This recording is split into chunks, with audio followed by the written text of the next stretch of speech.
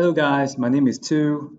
In this video, I'll be talking about the lattice structure in the latest NX continuous release.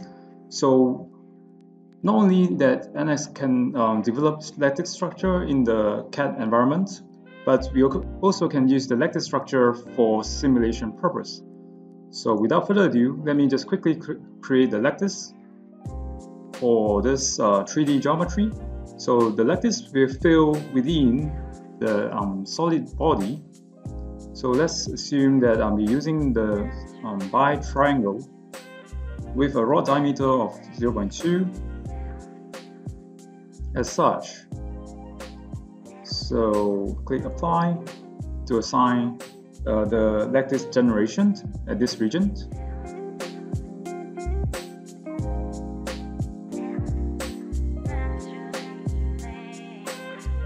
So the lattice is generated as a facet body.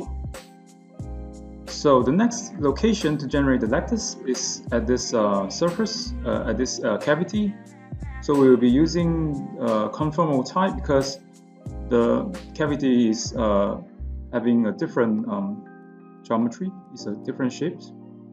So for example, we can choose a different type of the layout. For example, the tridiametral, and having a rod diameter as 0.2 as well. So we can click OK to accept the layout. So once this is done, we can proceed to the simulation environment directly. So let's go to the Files tab and click Pre-Pose to proceed to Simcenter 3D, or previously known as NX CAE application. So we'll quickly create the files required, so new FAM and simulation files. So by clicking the OK button here, the lattice will automatically be converted into the 1D mesh. As you can see, this is a very convenient tool because the lattice is defined in the CAD environment, and the 1D mesh of the lattice is generated automatically by recognizing the lattice structure in the CAD environment. So you can quickly look into the connections, the beam collections. So let's say this will be the beam collectors for the first lattice. The properties is using the lattice mesh 1. You can quickly have the preview, so it's not showing. Then we can click to see the properties. For example, this is a rod with a radius of 0.1. So the next property is lattice mesh number 2. It's having the same property. For 3 is also having the same property. So actually we can just use either one of them will give us the same thing. Then for the material, we assign just a steel material because assuming that we are going to do a metal 3D printing. So you just quickly put all the mesh into the same collectors because they are all sharing the same properties. For example, the beam, the rod diameters, and also the material. So once this is done, we can proceed to connect the 1D mesh to the 3D geometry. For example, we can go to the 1D connections and choose 1D mesh to face. We'll be choosing this to mesh and then choose the face of the surrounding face to the 1D mesh. So once the face has been selected, we'll just put value of 1 here to establish so this 1 represents the distance between the 1D mesh to the 3D geometry's face. If the distance is less or equals to 1, then the connection is established. And the connections that I would like to use is a C-beam type rather than the rigid beam elements, because I think that the C-beams is a much more simpler methods of joining the lattice to the 3D mesh.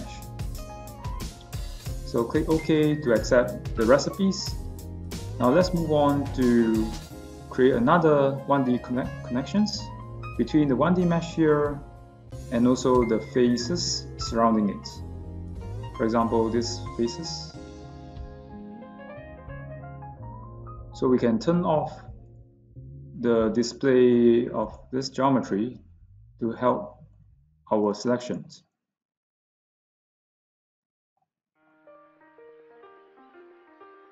So now that all the surrounding faces has been selected, we can just quickly click on the OK button to accept the settings.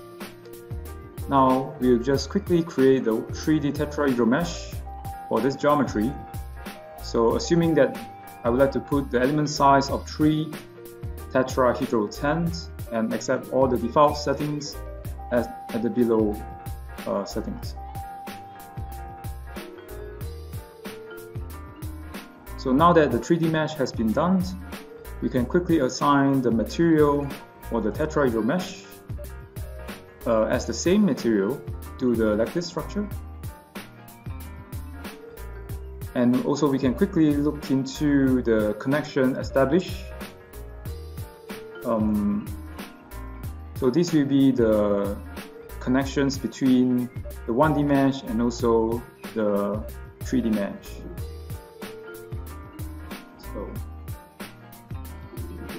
So now, once the mesh has been done, we can proceed to define the boundary conditions.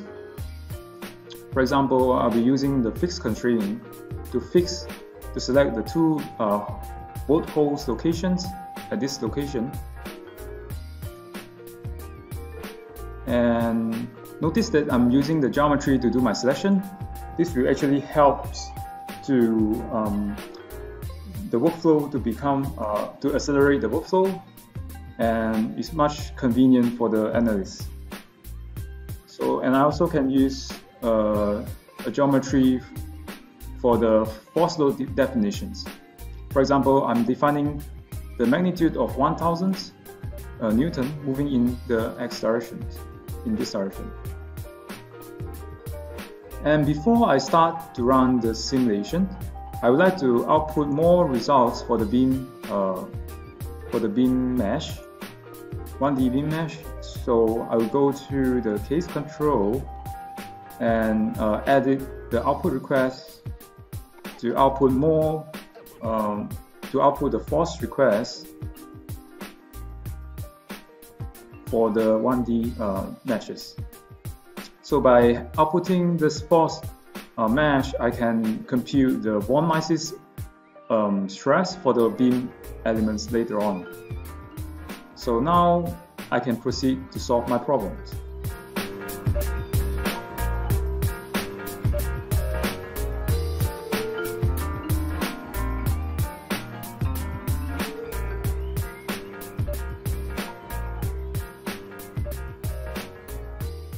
Now that the solution has been solved, let's quickly look into the results. We have the displacement results. So notice the 1D mesh and the 3D tetrahedral mesh moving together as one. So we can quickly hide the mesh display. Okay. And also let's look into the stress results. For example, the stress result here.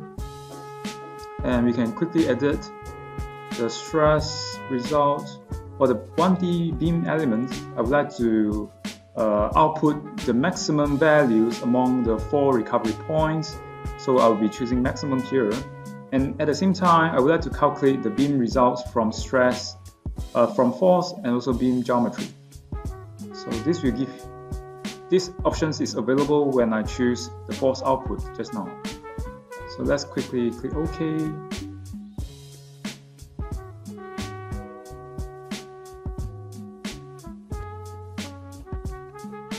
So this will be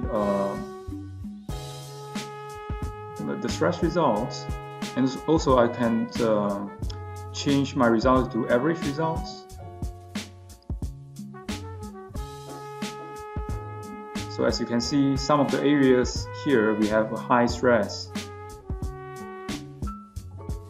So this concludes this video. I hope you enjoyed it. Thank you very much.